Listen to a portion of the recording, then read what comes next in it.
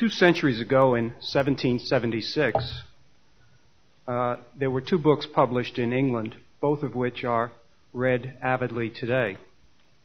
One of them was Adam Smith's Wealth of Nations, and the other was Edward Gibbon's Decline and Fall of the Roman Empire. Gibbon's multi-volume work is the tale of a state that survived for 12 centuries in the West and for another 1,000 years in the East at Constantinople. Yet Gibbon, in looking at this phenomena, commented that the wonder was not that the Roman Empire had fallen, but rather that it had lasted so long. And scholars since Gibbon have devoted a great deal of energy to examining that problem. How was it that the Roman Empire lasted so long? And did it decline, or was it simply transformed into something else? That something else being the European civilization of which we are the heirs. Now, I've been asked to speak on the theme of Roman history, particularly the problem of inflation and its impact. My analysis is based on the premise that monetary policy cannot be studied or understood in isolation from the overall policies of the state. Monetary, fiscal, military, political, economic issues are all very much intertwined. And the reason they are all so intertwined is in part due to the fact that the state, any state, normally seeks to monopolize the supply of money within its own territory. Monetary policy, therefore, always serves, even if it serves badly, the perceived needs of the rulers of the state. If it also happens to enhance the prosperity and progress of the masses of the people, that is a secondary benefit. But its first aim is to serve the needs of the rulers, not the ruled. And this point is central, I believe, to an understanding of the course of monetary policy in the late Roman Empire. We may begin by looking at simply the mentality of the rulers of the Roman Empire, beginning at the end of the 2nd century and looking through to the end of the 3rd century. This period of the 3rd century, Roman historians refer to as the crisis of the 3rd century. And the reason is that the problems of the Roman society in that period were so profound, so enormous, that Roman society emerged from the 3rd century very, very different in almost all ways from what it had been in the 1st and 2nd centuries, a period the historians speak of as the Augustan Principate. To look at the mentality of the Roman emperors, we can look just at the advice that the Emperor Septimius Severus gave to his 2 sons, Caracalla and Geta. This was supposed to be his final words to his heirs. He said, "Live in harmony, enrich the troops, ignore everyone else." There's a monetary policy to be marveled at. Caracalla did not adhere to the first part of that. In fact, one of his first acts was to murder his brother.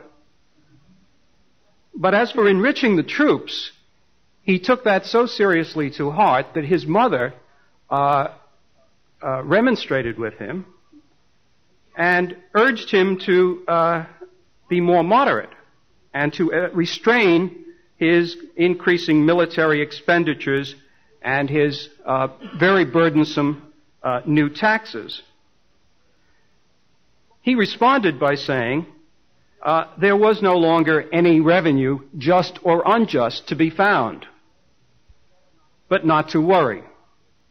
Quote, "For as long as we have this," he insisted, pointing to his sword, we shall not run short of money. His sense of priorities was made more explicit when he remarked, quote, "Nobody should have any money but I, so that I may bestow it upon the soldiers." And he was as good as his word. He raised the pay of the soldiers 50%, and to achieve this, he doubled the inheritance taxes paid by Roman citizens. When this was not sufficient to meet his needs, he admitted almost every inhabitant of the empire to Roman citizenship. What had formerly been a privilege now became simply a means of expanding the tax base. He then went further by proceeding to debase the coinage. Now, the basic coinage of the Roman Empire to this time, we're speaking now about 211, was the silver denarius introduced by Augustus at the end of the first century before Christ. Augustus had issued a silver coin, a denarius, that was about 95% silver. And that coin continued for the better part of 2 centuries as the basic medium of exchange in the empire.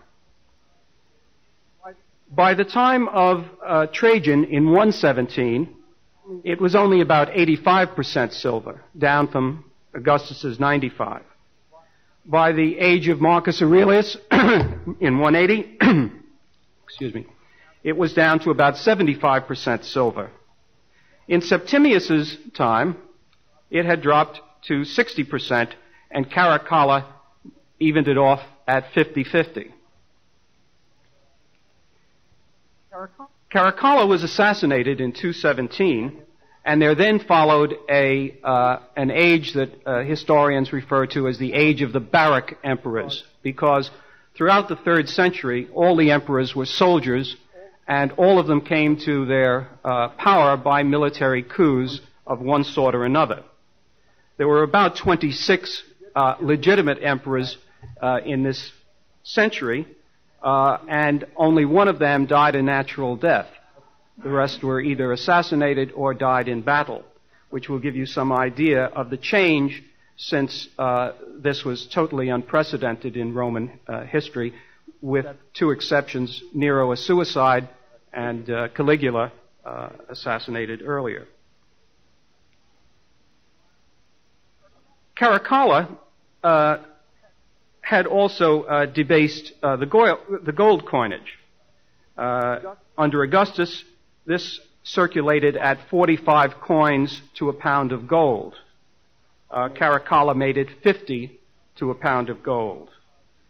Within 20 years after him, it was circulating at 72 to the pound of gold, reduced to 60 at the end of the century by Diocletian, only to be raised again to 72 by Constantine. So even the gold coinage was in fact inflated, debased. But the real crisis came after Caracalla, between 258 and 275. In a period of intense civil war and foreign invasions, the emperors simply abandoned, for all practical purposes, a silver coinage. By 268, there was only 0.5% silver in the denarius. And prices in this period rose in most parts of the empire by nearly 1,000%. The only people who were getting paid in gold were the barbarian troops hired by the emperors. The barbarians were so barbarous that they would only accept gold in payment for their services.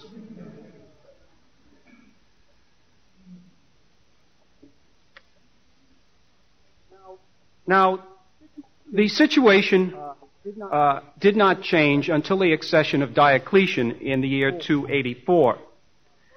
Shortly after his accession, he raised the weight of the gold coinage, the aureus, to 60 to the pound. This was from a low of 72. But 10 years later, he finally abandoned the silvered coinage, which by this time was simply a bronze coin dipped in silver rather quickly. And he abandoned that completely and tried to issue a new silver coin, which was struck at 96 coins to the pound of silver, called the argentius. This argentius was fixed as equal to 50 of the old denarii, the old coinage. It was designed to respond to the need for higher tariffed coins in the marketplace to reflect the inflation. He also issued a new bronze coin, tariffed at 10 denarii, called the numis. But less than a decade later, that silver coin had gone from being tariffed at 50 of the old to now equaling 100 of the old. And the bronze coinage from 10 denarii to 20. In other words, 100% inflation. In other words, despite his efforts, Diocletian had not been able to stop the inflation. The next emperor who interfered with the coinage in a meaningful way was to be Constantine, the first Christian emperor of Rome. Constantine, in the year 312, which is also the year he issued the Edict of Toleration for Christianity, issued a new gold piece which he called by a new name, the solidus, solid gold. This was struck at 72 to the pound, so it was in fact debased over Diocletian's. These were very large issues, and historians have puzzled over where he got all the gold. But I think the puzzle is not so much of a real puzzle once you begin to look at the legislation that took place. First of all, he issued two new taxes. One was taxed on the estates of the senators, and this was rather new because senators generally were free of most taxes on their land. He also issued a tax on the capital of merchants, not their earnings, but their capital. And this was to be levied every 5 years, and it was to be paid in gold. He also required that the rents from the imperial estates, which were rented out to tenants, were to be paid only in gold. He took on the bullion reserves of his former partner Licinius, who had extracted by force bullion from the treasuries of the cities of the Eastern Empire. In other words, any city that had any gold bullion or silver bullion left in its treasury, this was simply requisitioned by Licinius, and this passed on now into the hands of Constantine, who had gotten rid of Licinius in a civil war. We're also told that he stripped the pagan temples of their treasuries. This he did rather late in his reign, still somewhat afraid of, apparently in the early days, of angering the gods of Rome. As his Christianity became more fixed, he felt greater ease at robbing the temples. Now, Constantine's reform, in one sense, began the reversal of the process. The gold coinage was sufficiently large that it began to take hold and to become circulate more freely. The silver coinage failed, and what was worse, at no time in this period did the central government try to control the token coinage. And the result of that was token coinage was being minted not only by the imperial mints, but also by the mints of cities. In other words, if a city couldn't pay its costs, pay its salaries to its employees, it simply struck up some token coinage and issued that. By the late 3rd century, we also begin to have massive appearance of what numismatists call counterfeits. I would say it would be called credit money today. People need small change, and they simply go and manufacture it. All of which, of course, means that the amount of token coinage in circulation is uncontrolled and increasingly massive. Now, one of the things that had happened in the course of this 3rd century inflation was that the government found that when it paid its troops in token coinage or even in these debased silver coins, prices immediately rose. Every time the silver value of the denarius dropped, prices naturally rose, and the result of this was the government, in order to try to protect its civil servants and its soldiers from the effects of inflation, it began to demand payment of taxes in kind and services rather than in coin. They wound up, in effect, in repudiating their own issues, not accepting them for tax collection purposes. With Constantine's reform, this situation changed somewhat, and slowly but surely, the government began to move away from collecting taxes in kind and from paying salaries in kind, and began to substitute paying salaries in gold and collecting taxes in gold. Over the long run, this meant that the gold standard was strengthened, and gold remained the real money of the Roman Empire. However, the inflation did not end for the masses of the people. In other words, gold was a hedge against inflation for those who had it, and these were principally the troops and the civil servants. The taxpayers had to buy these gold coins in order to pay their taxes. And so if they were wealthy enough, they could afford to buy these gold coins, which were increasingly expensive in terms of token money. If they were poorer, they simply couldn't pay the taxes, and this meant they lost their lands in one form or another, or became delinquents. And we hear constant references to people abandoning their land, disappearing. As a matter of fact, in the 3rd century, this was a constant problem in Rome, that all sorts of people were trying to escape the increased taxes that the military had needed.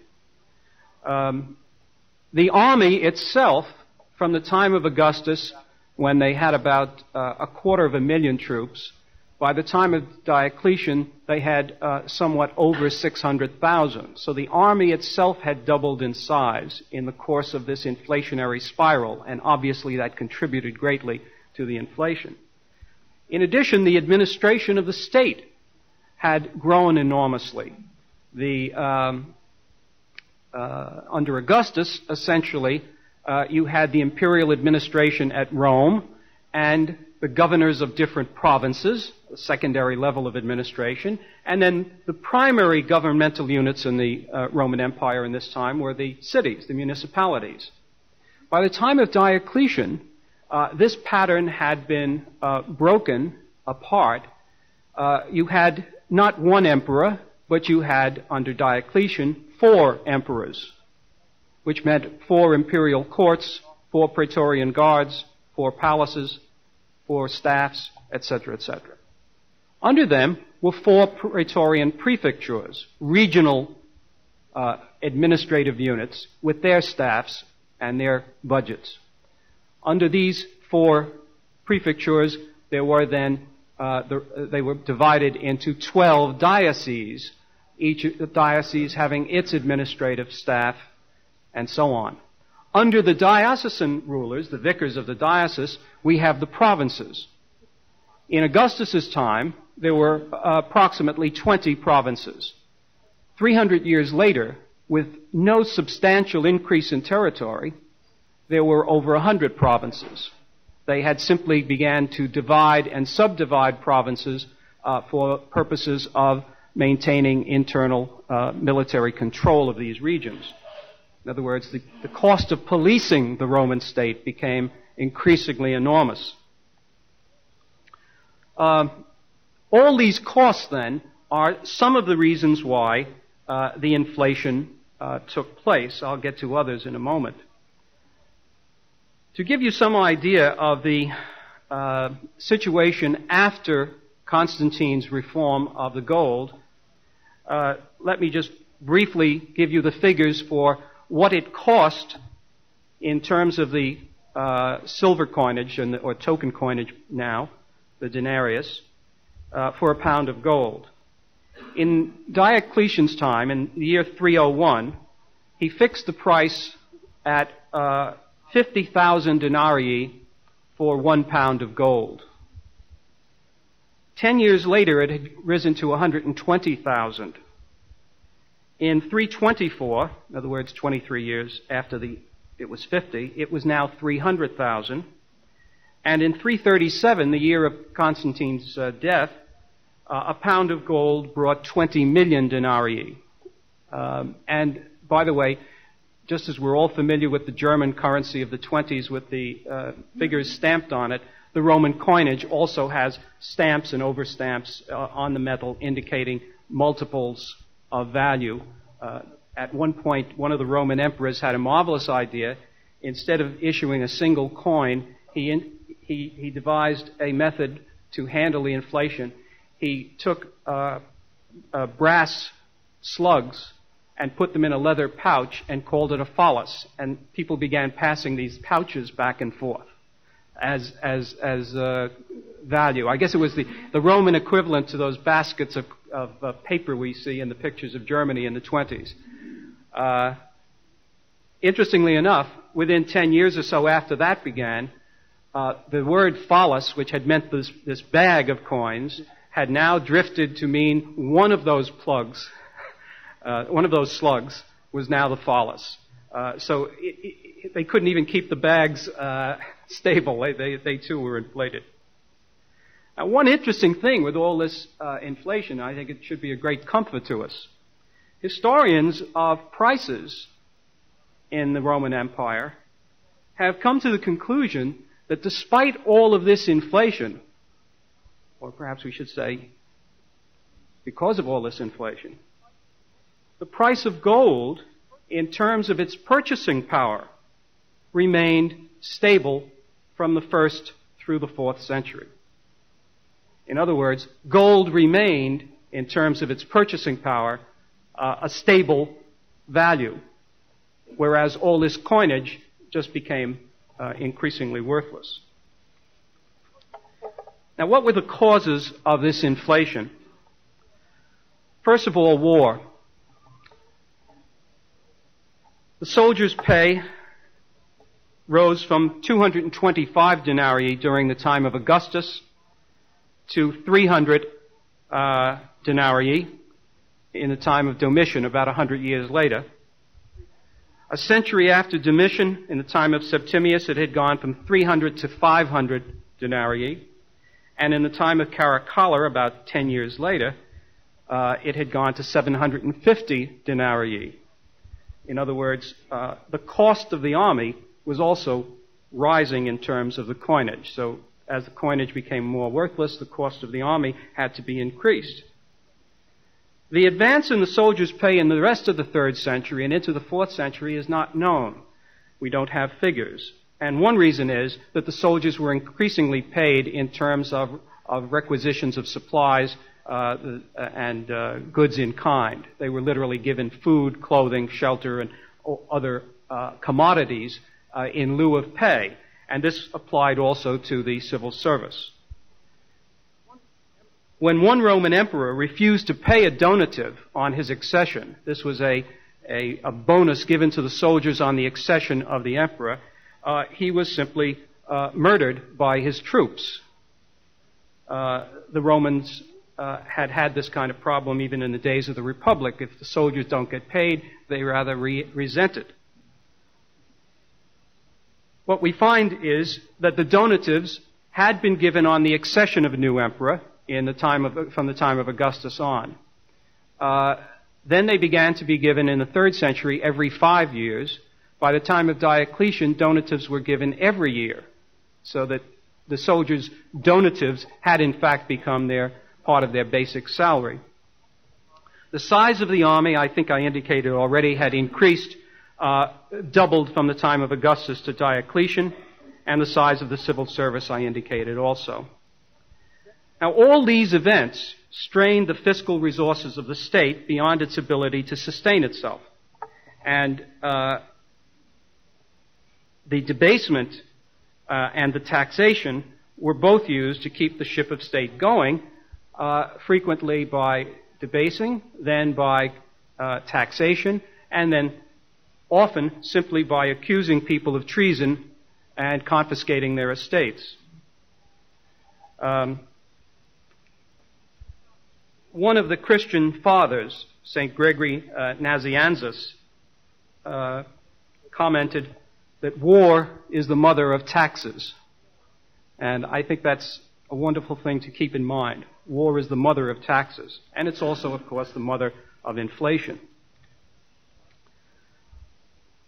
Now, what were the consequences of inflation?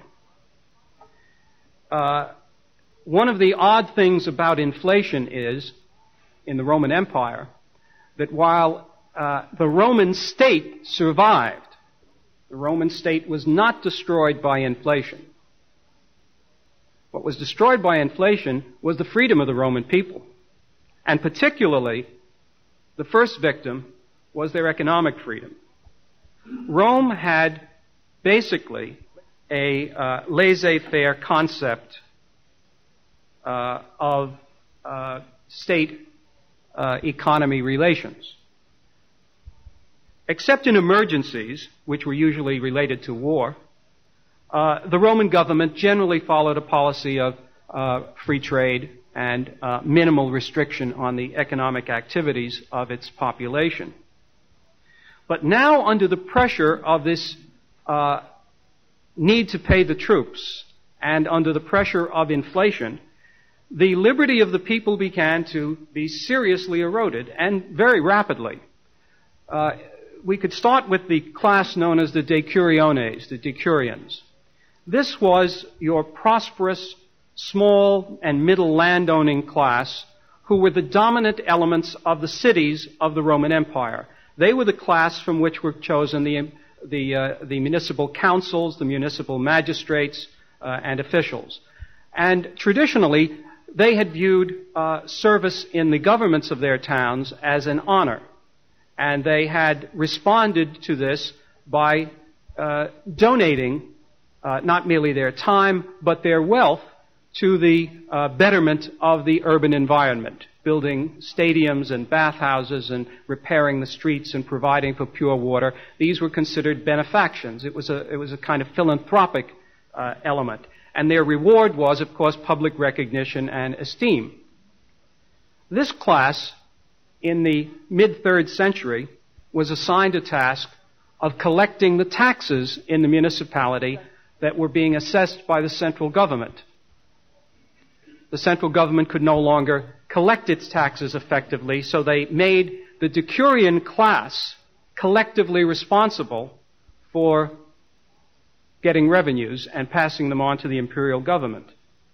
The decurions, of course, had as much difficulty as anyone else in doing this, and the returns were, again, frequently inadequate, so the government solved that problem by simply passing a law that any taxes the decurions could not collect from others, they would have to pay out of their own pocket.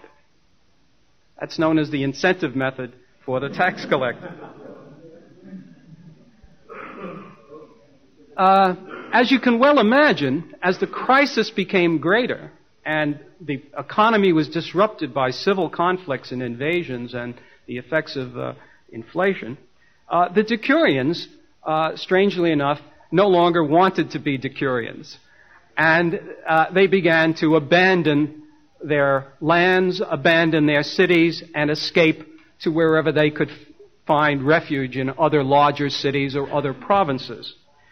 But they were not to be allowed to do that with impunity, and the law was then passed that any decurion discovered somewhere else was to be arrested, bound like a slave, and carted back to his hometown, where he was restored to his dignity as a decurion. This 3rd century is also the period of the persecution of the church. And we find that at least some of the emperors must have had a sense of humor, because when they passed a regulation that if a Christian was arrested and found guilty of capital punishment, namely believing in Christ, he was to not be executed, but offered the option of becoming a decurion. Now, the merchants and the artisans were traditionally organized into guilds and chambers of commerce and that sort of thing. They now, too, came under government pressure because the government could not obtain enough material for the war machine through regular channels. People, after all, don't want all that token coinage. And so they were now compelled to make deliveries of goods, so that if you had a factory making garments, you now had to deliver so many garments to the government requisitions. If you had ships, you had to carry government goods in your ships. In other words, what we have here is a kind of nationalization of private enterprises, and this nationalization means that the people who risk their money and their talent are compelled to now serve the state whether they like it or not. When people tried to get out of this, they were then, by law, compelled to remain in the occupation that they were in. In other words, you couldn't change your job or your business. This was not sufficient because, after all, death is always a relief from taxes. And so the occupations were now made hereditary. When you died, your son had to take up your business, your trade, your profession. If your father was a shoemaker, you had to be a shoemaker. These started by being restricted to the defense-oriented industries. But of course, gradually it was realized that everything is defense-oriented, and the system just developed. The peasantry, known as the coloni, these were leaseholders on both imperial and private estates. They too, formerly a free class, were now under the same kinds of pressures that all smallholders were in this situation, and they began to drift away trying to find better opportunities, better leases, better occupations. And so, under Diocletian, the coloni were now bound to the soil. Anyone who had a lease on a particular piece of land could not give that lease up. More than that, they had to stay on the land and work it. In effect, this is the beginning of what in the Middle Ages is called serfdom. But it actually has its origins here in the late Roman society. We know, for example, from studies of Palestine, particularly in the rabbinical writings, that in the course of the 3rd and early 4th century, the structure of landholding in Palestine changed very dramatically. Palestine in the 2nd century was largely composed of small peasant landholders with very small acreage, perhaps an average of 2.5 acres. By the 4th century, those smallholders had virtually disappeared and been replaced by vast estates controlled by a few large landowners. The peasants working the estates were the same people, but they had in the meantime lost their land to the larger landowners. In other words, land holding became a massive kind of agribusiness. In this course of this, the population of Palestine, still principally Jewish, also changed in that the ownership of land passed from Jews to Gentiles. And the reason for that undoubtedly was that the only people with large amounts of cash who could buy out these smallholders who were in distress were, of course, the government officials. And we hear of them being called potentes, powerful ones. In effect, there's a shift in the distribution of wealth in Palestine, and obviously this, from other evidence, similar things were happening in other places. With regard to taxes, they naturally increased across the board. But Diocletian decided that it was a very inefficient system that he had inherited. Every province more or less had its own system of taxation, going back to pre-Roman times, actually. And so he, with his military mind, demanded standardization. And what he did was to have all wealth, which was, of course, landed wealth, assessed in units of productivity. In other words, every person who had land was either singly, if he was a large landowner, fit into a particular unit, a tax unit called a jugum. And those who were smaller landowners were collectively put into a jugum. And this meant that the emperor, for the first time, had the basis of a national budget, something the Romans never had until Diocletian. And therefore, he knew at any given time how many taxable units of wealth there were in any province, and he could simply levy an assessment and expect to get a fixed amount of money. Unfortunately, this took no account of the fact that in agriculture, productivity varies considerably from season to season, and that if an army has passed through your district, it may take years to recover. The result is we hear of massive petitions from whole regions asking the emperor to forgive them their taxes, to remit 5 years of past dues, and so on and so forth, or to reduce the number of units of productivity to reflect the loss of population or the loss of materials. As a matter of fact, when people began to say, it used to be I had 5 people paying this unit of taxation, but 2 of them have fled, and there's only, half the land in production, the response of the government was to say, that doesn't matter. You still have to pay for the land that is now out of production. So, there's no relationship between taxes and actual productivity. How did people protect themselves from this? Well, first of all, mortgages virtually ceased, long-term mortgages virtually ceased to be given. Long-term loans of any kind disappear. No one will lend unless they are guaranteed payment in gold or silver bullion. In fact, the government itself, under Diocletian and Constantine, refused to accept gold coins in payment of taxes, but insisted instead on gold bullion, so that the coins that you bought in the marketplace had to then be melted down and presented in the form of bullion. And the reason was the government was never sure how adulterated its own gold coinage really was. So they insisted on bullion. Pledges and securities for crops and for loans were always in either gold, silver, or indeed in crops themselves. In Egypt, we have a document in which the banks have been refusing to accept coins with the divine image of the emperor. In other words, state issues. The government's reaction to that, of course, was to force the banks to accept the coinage.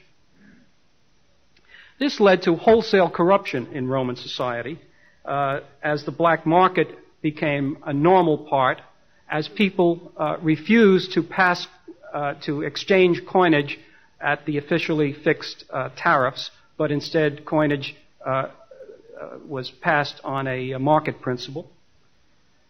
There were obviously flight from the land, massive evasion of taxes.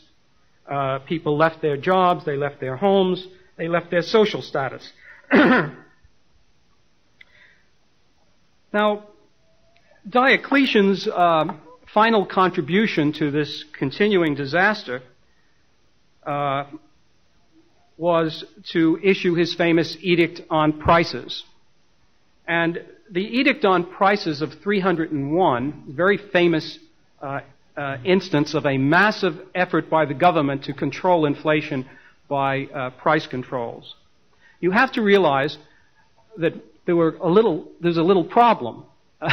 The Roman Empire was a vast region running from Britain in the west to Iraq, Mesopotamia in the east, from the Rhine and the Danube to the Sahara. It included areas of very sophisticated and very primitive economies. And the result of that was the cost of living varied considerably from province to province. Egypt seems to have had the lowest cost of living. Palestine had a cost of living twice that of Egypt, and Rome had a cost of living twice, Rome and Italy, and had a cost of living twice that of Palestine. Diocletian ignored that. He just issued a single standard price for the entire empire. The result was that in Egypt, the effects of the edict probably didn't exist, because the price, the maximum price fixed in the edict, was very rarely reached in Egypt. But it was the people in Rome, of course, had the maximum price lower than the market price. Okay? Now, the result of that, of course, was riots in the street, disappearance of goods. The penalty for violating the law was death, very common penalty in Rome for almost anything. And the mentality of Diocletian comes out, and the cause of the price, the maximum price edict, comes out in the preface to the law. I'll just quote briefly some of it. When you hear these first words, I'd like you to pay attention, because you may have a different interpretation of them than Diocletian meant. He says, if the excesses perpetrated by persons of unlimited and frenzied avarice could be checked. He doesn't mean himself. If the general welfare could endure without harm this riotous license, if these uncontrolled madmen, the unscrupulous, the immoderate, the avaricious, could be persuaded to desist from plundering the wealth of all, then all would be well. Now, who are these people? They are the merchants. They are the avaricious, greedy types who cause inflation, as we all know. Then he speaks about himself and his three partners. Human race. Sounds familiar, doesn't it? We are agreed that decisive legislation is necessary so that the long hoped for solutions which mankind itself could not provide. You know, it's the same stuff. We can't do anything ourselves. We need the legislator. By the remedies provided by our foresight, these things may be remedied for the general betterment of all. In fact, as you read through the rest of the thing, it becomes clear that the reason the edict on prices and wages was issued, was that the soldiers were the principal victims of the inflation, and that Diocletian was afraid he was losing control of his army. And so the people who are to be protected are the soldiers and the other servants of the state. Now, Diocletian's monetary reforms were tentative steps in the right direction, except for the edict on prices, which, by the way, simply didn't work and was gradually dropped. But his steps were not radical enough. His inability to create a sufficient supply of gold and silver coinage, combined with his continued reliance on payments in kind for taxes and salaries, and the continued issuance of fiat bronze coinage in endless amounts, failed to make a significant dent in the problem. Constantine's reforms were also partial, but of sufficient vigor and radical character to make a difference. Through his willingness to extract by compulsion the gold reserves of the taxpayers, forcing them to disgorge their bullion, he placed an ever-increasing supply of gold in the hands of the government officials. This was increasingly used to pay military bonuses, salaries for bureaucrats, and even payments for certain public works. Increasingly then, a two-tier monetary system emerged, in which the government, the soldiers, and the bureaucrats enjoyed the benefits of a gold standard, while the non-governmental portion of the economy continued to struggle with a rapidly inflating fiat currency. The new gold solidas, circulated widely by its possessors, the government salaried employees, sold at various market rates to customers who desperately needed it to pay their taxes. Thus, the state had found a way to protect itself and its servants from the unwholesome effects of its own earlier inflationary cycle, while slowly withdrawing itself from the cumbersome and wasteful system of accepting taxes and paying salaries in kind. Meanwhile, the masses suffered from massive injection of fiat money, which they had to accept in payment for government requisitions of such gold or silver or other commodities which the government demanded. Now, we may wish to find some lessons in this tale of monetary policies of the late Roman Empire. The first lesson, I think, must be that if war is the health of the state, as Randolph Bourne said, it is poison to a stable and sound money. The Roman monetary crisis, therefore, was closely connected with the Roman military problem. Another lesson is that the problems become solvable when a ruler decides that something can be done and must be done. Diocletian and Constantine clearly were willing to act to protect their own ruling class interests, the military and the civil service. Monetary reforms were necessary to win the support of the troops and the bureaucrats that composed the only real constituency of the Roman state. And the two-tier system was designed to this end. It brought about a stable monetary standard for the ruling group and did not hesitate to secure it at the expense of the mass of the population. Now, the Roman state survived. The liberty of the Roman people did not. When freedom became possible in the West in the 5th century with the barbarian invasions, people took advantage of the possibility of change. The tax burden remained burdensome even after the gold standard was reestablished. The peasantry had become totally alienated from the Roman state because it was no longer free. The business community, likewise, was no longer free, and the middle class of the urban cities was no longer free. Now, the economy of the West was perhaps more fatally weakened than that of the East, and when we read in the writings of the early 5th century Christian priest Salvian of Marseille, his account of why the Roman state was collapsing in the West, he was writing from France, Gaul, Salvian says that the Roman state is collapsing because it deserved to collapse, because it had denied the first premise of good government, which was justice to the people. And by justice he meant a just system of taxation.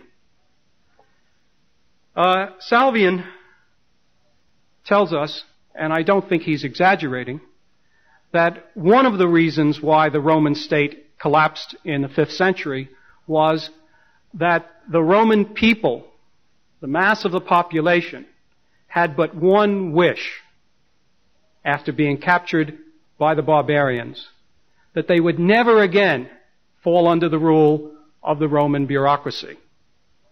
In other words, the Roman state was the enemy. The barbarians were the liberators. And this undoubtedly was due to the inflation of the 3rd century. While the state had solved the monetary problem for its own constituents, it had failed to solve that monetary problem for the masses. And continue to use an oppressive system of taxation in order to fill the coffers of the ruling bureaucrats and military. Thank you.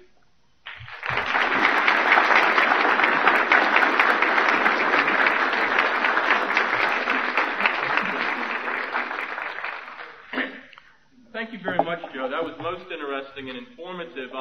We'd be happy to entertain any questions or comments. I'd just like to make one comment. We like to think of ourselves, obviously, here in the 20th century as a very advanced society. I think technologically it's clear that we are. But isn't it interesting that in the midst of wars, taxes, inflation, government edicts to the contrary, that 1,600 years ago, people chose gold as their money? I wonder what it might say about us that we haven't. Any questions or comments? I think the other important message that Professor Peden has delivered to us is this notion that the inflation government creates in an attempt to curb it often results in a severe curtailment of our own economic freedoms. So the next time you hear the argument that, well, maybe a little bit of inflation is a good thing for a society, and that it might improve business conditions and things like that, argue to the analysts that, well, it's going to take away our economic freedoms eventually. Yes, we have a question, Doctor. Hello. In today's economy, we make the connection between government debt and inflation. Is there any evidence that the Roman government had access to borrowing and debt? It's amazing, but the Roman government does not seem to have had any kind of credit system that it could rely on. In other words, it did not normally go out and borrow money. When Marcus Aurelius, for example, needed funds to pursue his wars in the 2nd century, he had to go out and sell the imperial jewels to raise the funds. This was why they turned to inflation. They didn't have a system of government, treasury bonds and things like that. It just didn't exist.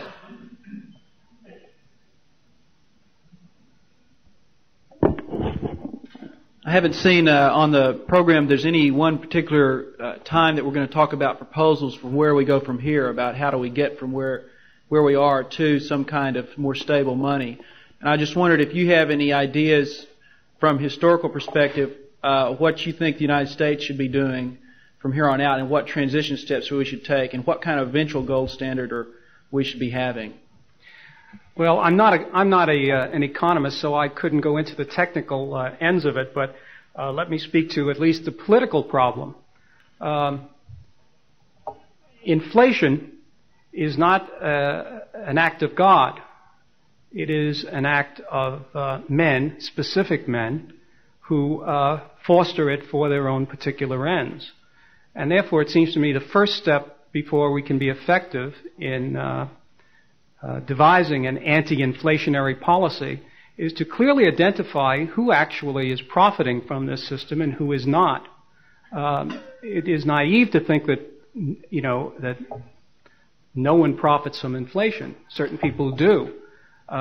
Clearly, with the credit system of the United States government, the government itself, I would think, could not possibly allow any serious deflation because its own public debt would have to be repudiated. And so, one of our basic problems is that the United States government is itself the largest obstacle to a non-inflationary policy. The economists may have more to say about that. But I think the political question is, who profits from this? So if we can identify those people, then it seems to me, then we can move ahead and find a political strategy to identify those people and identify those who are being hurt. And that would be my first step. But I think that assumes an intelligence on the part of those people that isn't there. I don't think that there's a grand conspiracy to create inflation and then profit from it. I think many of these people really think that they're doing something for the good of society and are simply misguided. Well, I think then we have to... They're not creating inflation on purpose so that they can profit. Yeah. They honestly believe that they are doing the right thing for society. Well, it may be a little more complicated now because I think most people know that if there's less silver in a quarter now than there was 20 years ago, something's wrong. Okay, I've never seen anyone do this as well as Ron Paul. And he shows people very graphically in his speeches that I've seen. And you don't have to be a college graduate to understand that, you know. In fact, he told me that some of the most ardent, hard money people in Texas are taxi drivers. So, I don't think the problem of educating the mass of the public is very difficult. I think the problem of educating our leaders, our elites, is more difficult. But I think the reason for that is so many of our elites profit from the system. I mean, you're assuming they're just naive, but I notice they're naive in their own self-interest. We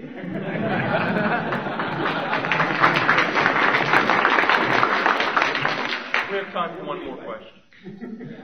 I know that you could spend the whole weekend giving us more examples of this material, and we would, I think, very much profit by going back to the ancient world and seeing that there was a whole cycle of prosperity to decline based on bad monetary ideas coming out of the state. I wanted to ask you a couple of questions that would, I think, illuminate one or two points. The ancient world, Mediterranean world, was dominated by big imperial bureaucracies, big military bureaucracies. And when we get to the period where there is a transition where the ordinary property owners lose their property to the large property owners, and this occurred at this time, but it had occurred at earlier points, I think it's important to relate that to your point about the state turning the large property owners into their tax collectors. And so in each stage, whether it's under the Basileus of the Persian Empire or under the Hellenistic successor states of Alexander, and then the Roman Empire as the successor of the Persian and Hellenistic Empire, in each case, the large property owners are made the tax collectors. They're identifiable. They have wealth, and the government says if you don't collect it from the others, you're going to have to cough it up. And then the consequence of that is that the rich become the tax collectors. When the ordinary property owner can't pay, the rich man gets his property in order to pay the state. And the result is, in the biblical writings, in the Old Testament, in the New Testament, in the fathers of the church, where you see attacks on the rich, what they're attacking isn't the rich, it's the tax collector who's rich because he's benefited from being a tax collector. And the modern contemporary liberation theology, going back to the biblical writings and to the fathers of the church and finding passages where they're saying, you rich, you have done this to the poor. The poor are poor because they were taxed out of their wealth, and the rich are rich because they're state employees. It's not because of wealth, it's not because of productivity, it's because they are part of the state apparatus who have benefited from that. And the fathers of the church and the prophets are not attacking the wealthy, they're attacking the tax collectors and the state for expropriating the property holders. Property is a positive thing in the fathers and in the prophets. What's being attacked is the state. The wealthy are the people who have expropriated the property holders by using state power. Yes. Probably the most graphic description of that process that you've so well described is in Salvian of Marseille, this early 5th century Catholic priest from southern Gaul. And in there, he makes the point. What had happened already some earlier, almost a century earlier, was that the government had, instead of collecting taxes directly, had given to the large local landlords the ability to collect taxes from the other people in the district. They felt that they'd have one man on the scene that they could hold responsible rather than chasing peasants through the woods. But that didn't work out quite as they thought, because these large landowners then used their tax, as you suggest, their tax collecting power to compel the smallholders to surrender their lands to the large landowners, who said, you know, just surrender your land to me, you can have it on a cheap lease from me, and I will take care of the taxes. Okay? Well, of course, what happened eventually was that he took care of the taxes by collecting it from the tenants and giving to the state less than he collected, or not giving anything to the state because he was a powerful political figure, and who's going to, you know, challenge his tax collecting. So what Salvian does is he describes this whole system, and he makes the point you're making, that the landlords are not just landlords; they're powerful political figures. They control the courts of law, the police force, and the tax collecting, and they themselves are not paying taxes because of their political position. In effect, what's happening is the bureaucracy, in its desire to get more money, had undermined itself by creating out in the rural areas a large number of people who began to take on the powers of the state themselves. Some people see in this the first foreshadowings of the dispersion of the feudal system. But Salvian's work is called The Governance of God, and he tries to explain why the Romans deserved to lose their empire from a Christian perspective. You look over this history; it's pretty dismal history. It keeps on going down to Dark Ages, and I'm always hearing people talking about how the United States is following the trend and that kind of thing. And I'm just wondering, I don't think the analogies are all there. Were there any records, or do you know of any ideological movements, such as like the Mises Institute or any of the freedom movement, anytime during that period? And what was, if there were, what was going on? Well, we know Lactantius, for example, a Christian writer at the time of Diocletian, whom he wrote a book called On the Death of the Persecutors. And Diocletian was the last great persecutor of the Christians. And he opens up a comment on Diocletian by saying, Diocletian, an inventive criminal. And he goes on to show what terrible things Diocletian did, that all he had to do was see a beautifully kept estate, and he would have the person who owned it condemned to death on some trumped-up charge and confiscate it. Now, he may exaggerate a bit. He sounds like an old-fashioned Taft Republican at times. But his description of the situation is pretty accurate. And so I would say some of the church fathers were perfectly aware of the inequities of the system. There were also people who opposed the government and its collection of taxes. There were constant, almost all the time, revolts of the peasantry. And I mean, people revolt in different ways. Some of them flee, others revolt and kill the tax collector, others try to escape by turning their land over to someone else and let him worry about paying the taxes. They'll just work as a serf and live their life as quietly as they can. But in Gaul and Spain, you also had another phenomenon, widespread peasant rebellions. There was a group called the Bagodai, and they're uniformly described as terrorists, and it turns out that the people they terrorized were the Roman tax collectors.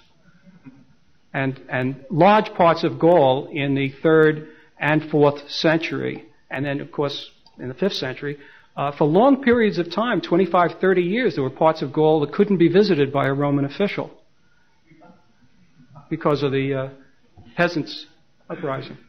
Was the situation different in the Eastern Empire, where the Byzantine empires didn't really experience the Dark Ages that continued to thrive?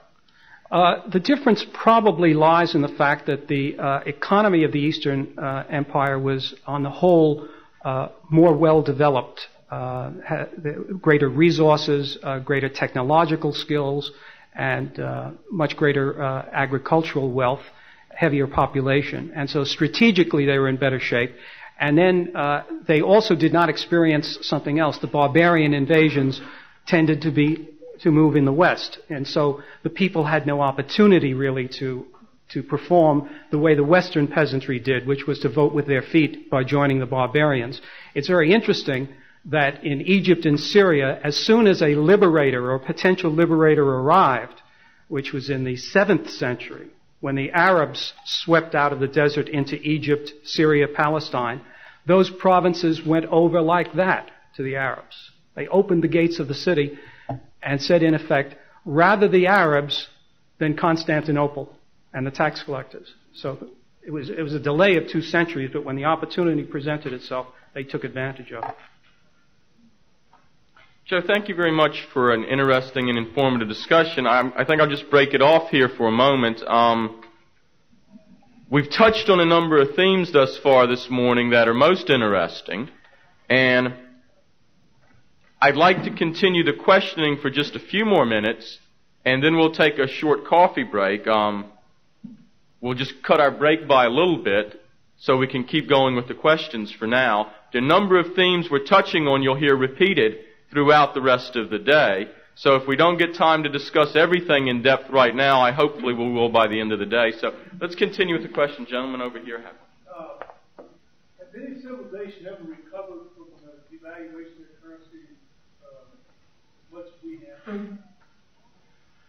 Well, the Roman Empire recovered because the long-term effect of the remonetization of gold under Constantine and his successors.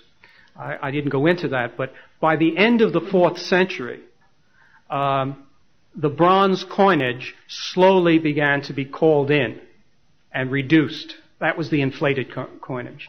And it was replaced not only by increasing issues of the solidas, but also by fractional gold coinage, which meant that by the end of the 4th and by the beginning of the 5th century, there was now a gold coinage that could be used in the daily market purchases of people.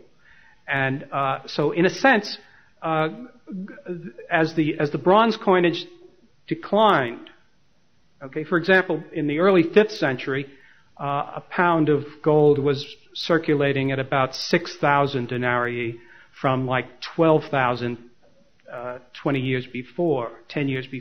So there was a gradual lessening of the inflation.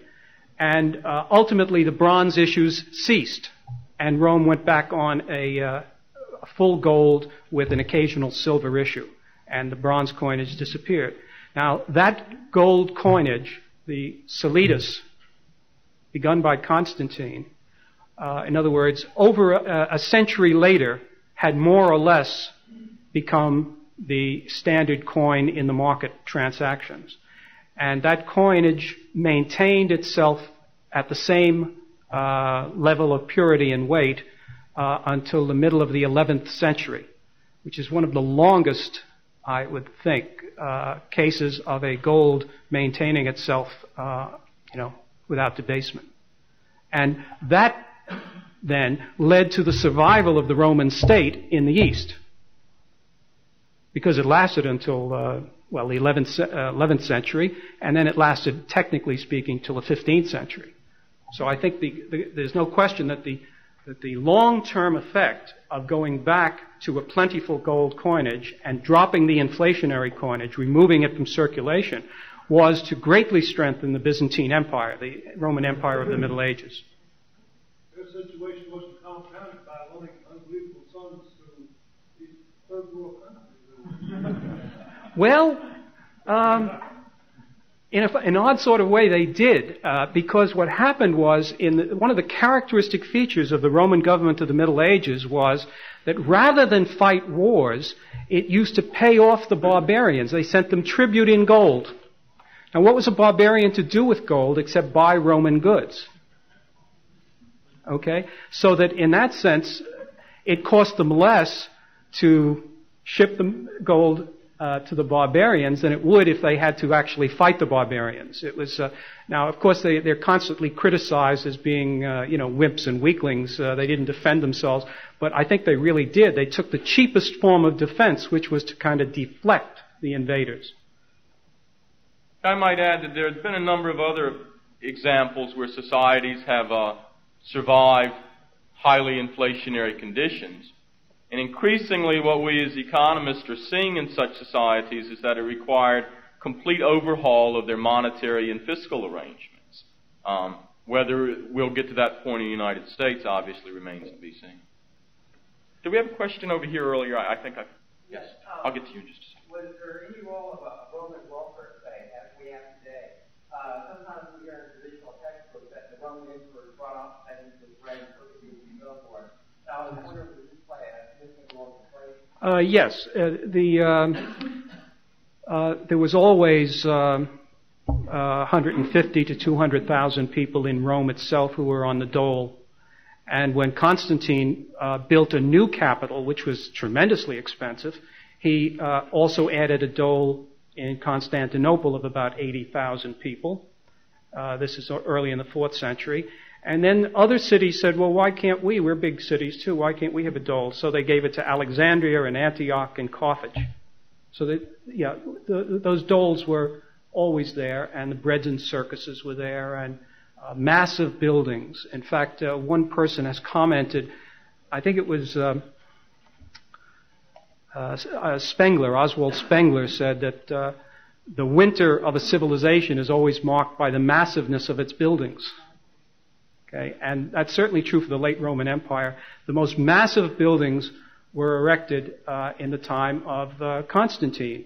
He built St. Peter's, he built St. John Lateran in Rome, he built the Church of the Holy Sepulchre. I mean, those are just the most noteworthy ones. And other vast building projects. Diocletian was even worse. He didn't build churches, but he built other things. So and these were often welfare-related things. They provide employment for people and so on. So much of our political rhetoric today is trying to get this notion of a global ideological struggle between capitalism and communism to be the underpinning for our continuance as a warfare state. Everything around the world, any situation, any conflict, always the bottom line is always looked at by the politicians in terms of, well, it's us versus them. I just wonder if the Roman propaganda mill during the period that you talked about had a similar conception in terms of justifying the increases in military spending in terms of, well, it's either us versus them. If they don't get us, then we don't get them, they'll get us. Did they use that type of propaganda to justify the increase in military spending? They used the coinage itself for propaganda.